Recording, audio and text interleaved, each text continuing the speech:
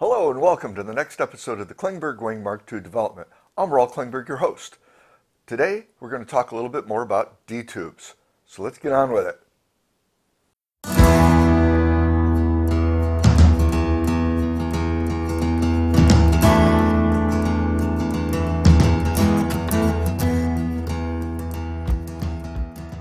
Some of the basic things that I'd like to show you about the D-tube as it stands right now. This is about 6 pound per cubic foot Arex foam. This was shaped to the leading edge using a heat gun. It is heat formable. I found out it was pretty easy to do. First time I ever did it, I laid up all of the foam, glued it together flat, and then I used my heat gun to shape it to the leading edge. It worked out pretty good.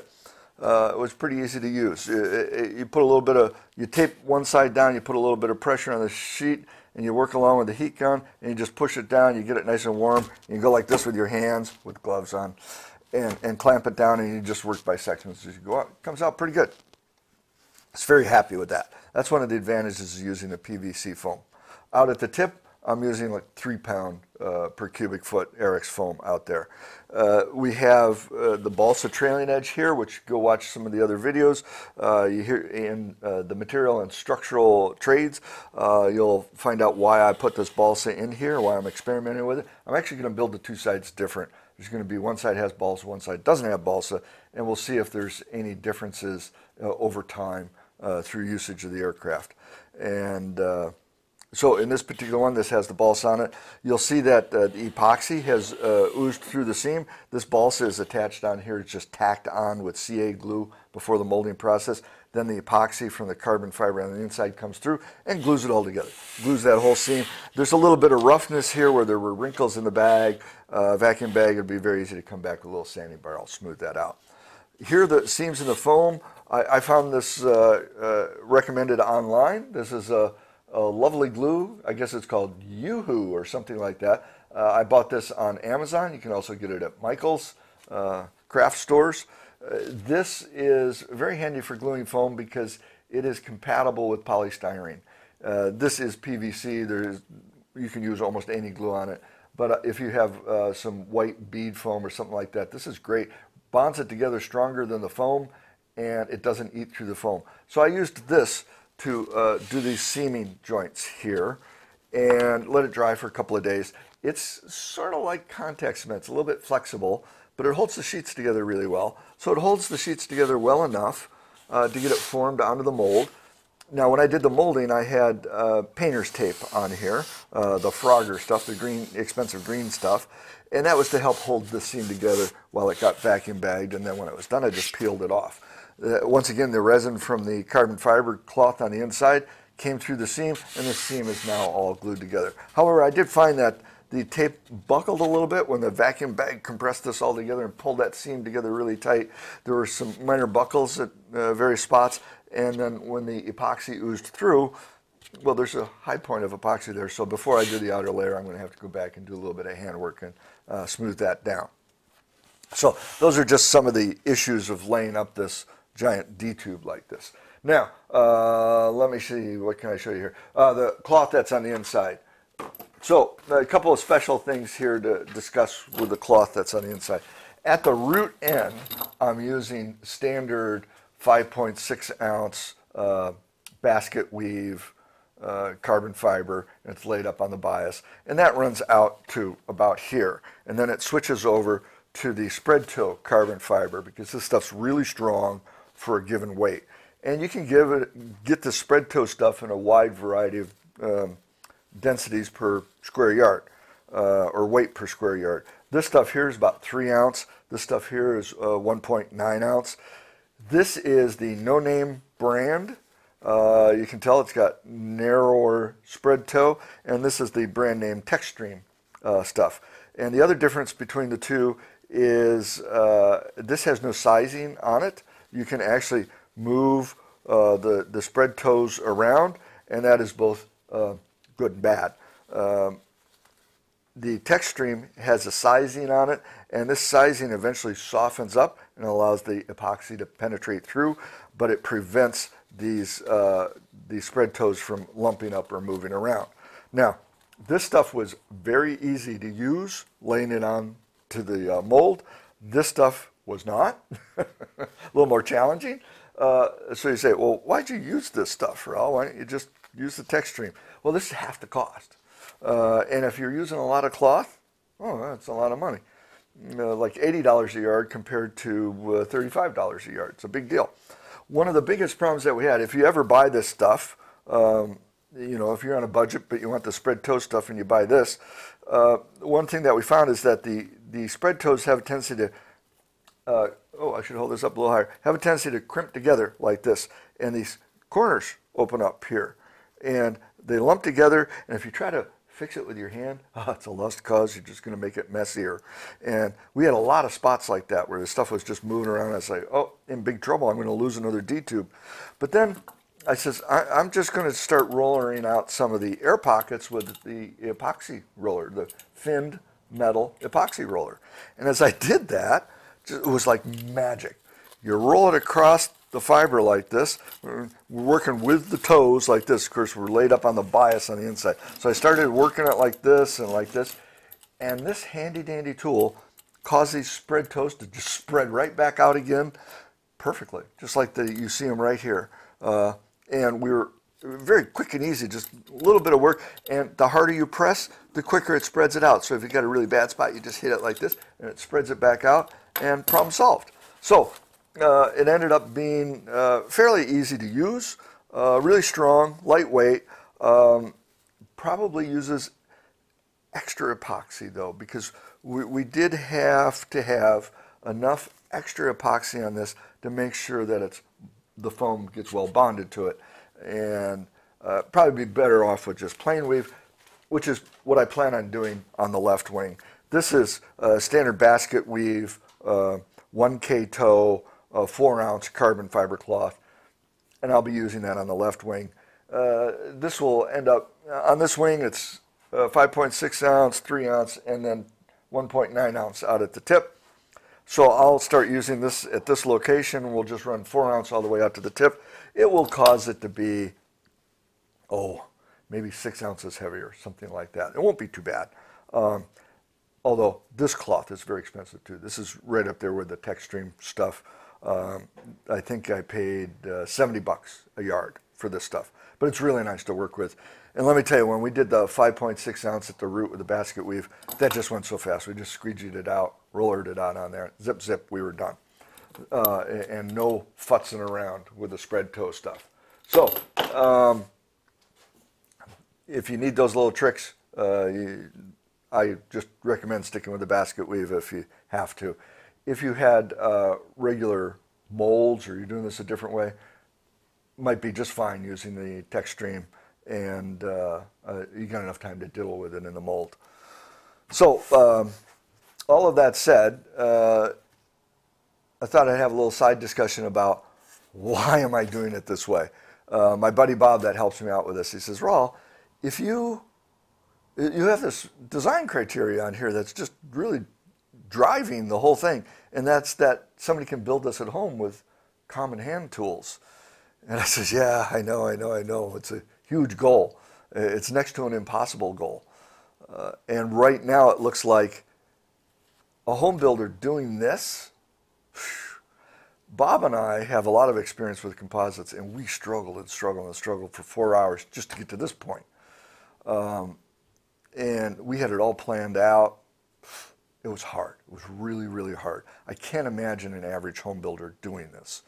And then you got to find the big foam block. You got a hot wire. You got to try to get the pieces lined up. And Bob and I have been talking about how would a home builder make a mold inexpensively, which is the point behind this. Because, and I've had plenty of people write in and say, Raul, I'd rather just buy the D-tubes already done, please.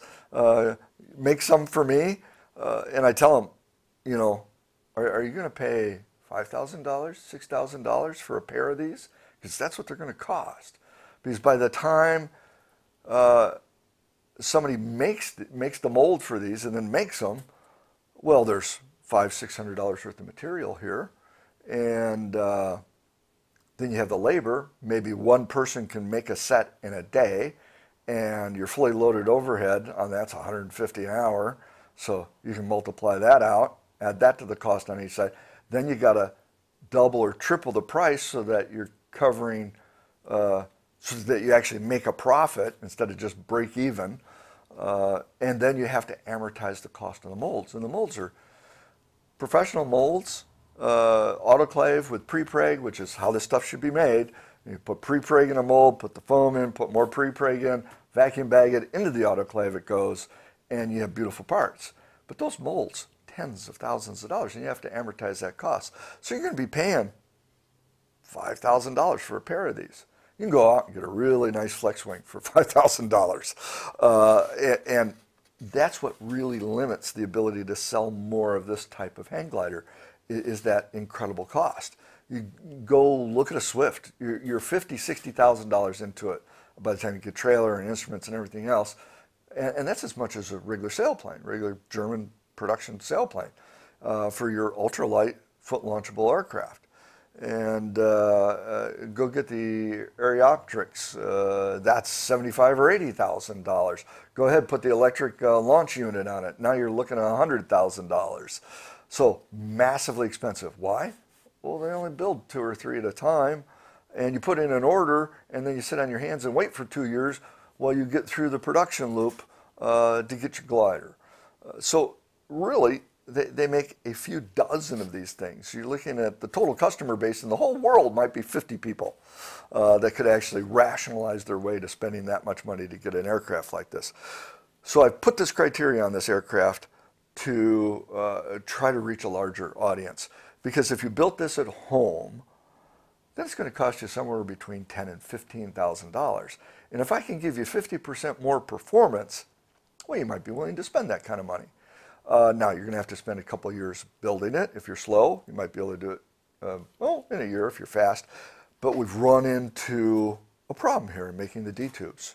And it's a straight up problem issue. How do you create a mold that's 18.5 feet long, that's dead nuts straight at home?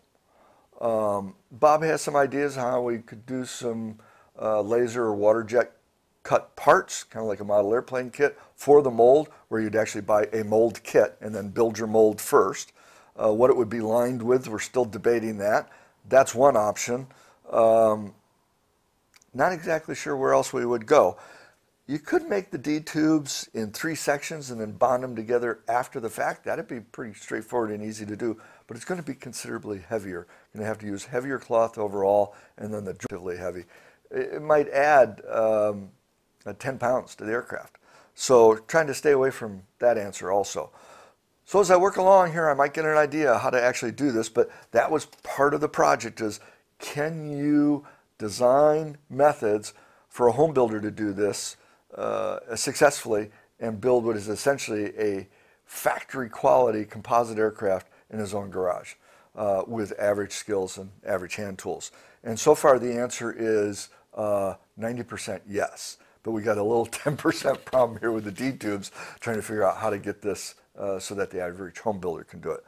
Hey, I'm glad you stuck with till the end of the video. As I've been yammering on here, you're probably wondering, wow, where can I get a cool hat like that? I'm sure that's the only thing you were thinking about, was that I got to have one of those hats, Raul.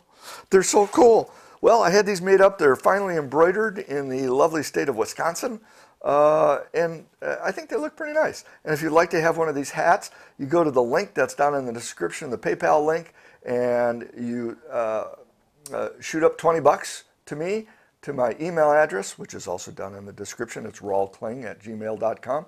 So you hit me up with 20 bucks on PayPal, and I will ding you right back with a return email that asks for your mailing address, and then out she goes. I get your mailing address, I pop one in a box, and off she goes to you. So 20 bucks for a hat. Every dollar from the hats goes right into building the glider. So not only do you have a cool hat to wear, but you're helping fund the construction of the glider, which is greatly appreciated.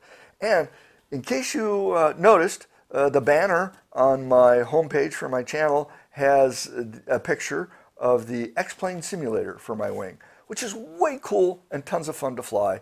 For those of you out there who like to fly X-Plane, or would even like to fly my wing before it's finished, the simulator is excellent. It flies a lot like the models, and you can get a taste of what it's like to fly this thing before it flies. I use it for practice, and I'll be glad to send you all the files that you need to plop into your copy of X-Plane to fly my wing for a mere $15. And once again, you send that 15 bucks to PayPal, rolkling@gmail.com, and you'll get it by return email. You'll get a zip folder that has all the files in it, and a few little instructions. Actually, go online. I'll link you to a video that has instructions on how you load it up. And we have lots of upgrades coming. You spend the 15 bucks for that baby, and that signs you up for life to all the upgrades that are coming.